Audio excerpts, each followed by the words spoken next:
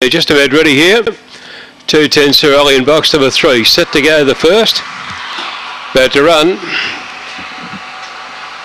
Racing, Sir Ollie a little bit slow to begin out the back there with Pump Fiction going away pretty fast there. Rain Lee going through Rickety Gate on the inside. Rickety Gate going through with Sir Ollie. They were followed for the back then by Rain Lee, and then came Ronray Deluxe. Drifting out to the tail, there would have been My Name's Blue. He dropped out at long last.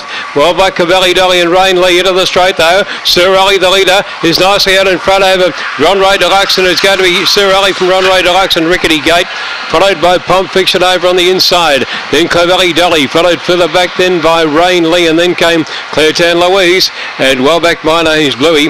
Time for the first round, 24:37.